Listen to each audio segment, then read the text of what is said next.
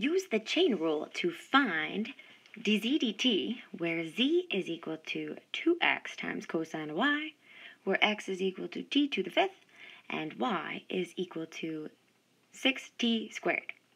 So the first thing I want to do here, and again, this is optional as you begin to feel more comfortable, but let's create a tree diagram here for the chain rule.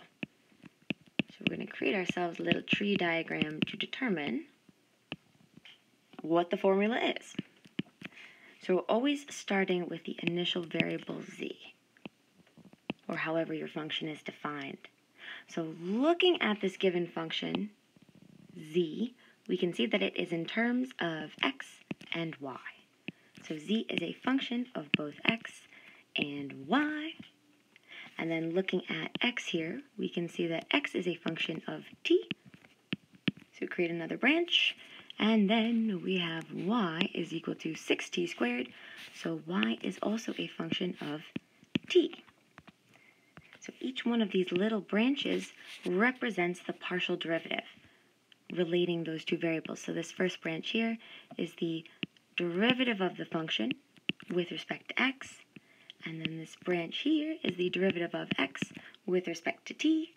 So taking the product of those two partial derivatives, I have the partial derivative of the function with respect to x times the derivative of x with respect to t, plus our second branch here. So this is the derivative of the function connecting z to y, so the partial derivative of the function f with respect to y.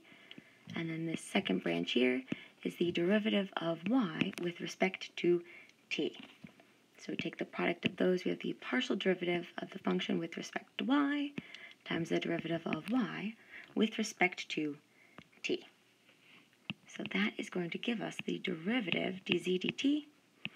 And again, if you don't like that differential notation here, you can use the subscript z sub t.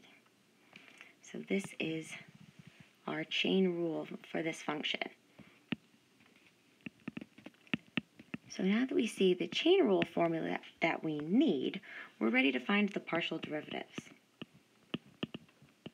So find all partial derivatives.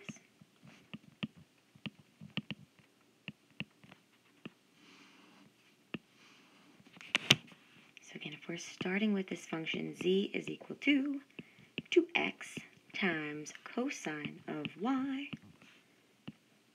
we're going to have the partial derivative of this function with respect to x is equal to 2 times 1 times cosine of y. And then the partial derivative of this function with respect to y is going to be 2x. We're holding that as a constant. The derivative of cosine leaves us with a minus sine of y. And so we can really just go right ahead and rewrite this as minus 2x sine of y. So there are our two first order partials with respect to x and y. And now we want to find the derivative of x and y with respect to t. So we have x defined as t to the fifth. So the partial derivative of x with respect to t is just 5t to the fourth. And then the partial derivative of, or the derivative really of y, where y is equal to 6t squared, the derivative of y with respect to t is 12t. So all of the hard work is done here, and we're ready to now go ahead and plug these partial derivatives into the chain rule formula. So we are ready to apply the chain rule.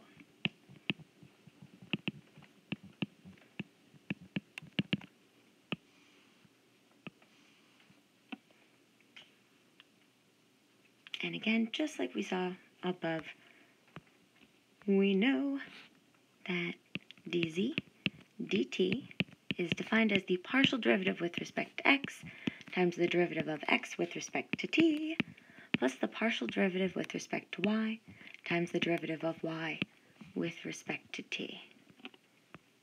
So substituting in what we just found, we have dz dt is equal to 2 cosine of y multiplied by 5t to the fourth plus, well, actually, shame on me, it should be minus from that partial derivative with respect to y, minus 2x times sine of y multiplied by 12t.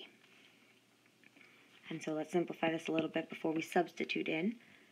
So I have 2 times 5 is 10, t to the fourth, times cosine of y, and then we'll have minus 24t times x times sine of y. So we can't stop here, right? Because we want to keep in mind this question is asking us to find the derivative of z with respect to t. So what we need to do now to simplify is to replace each one of these x's and y's with their function in terms of t. So looking back at our given question here, we know that x of t is t to the fifth, and that y of t would be 6t squared. So we are now substituting or rewriting in terms of t.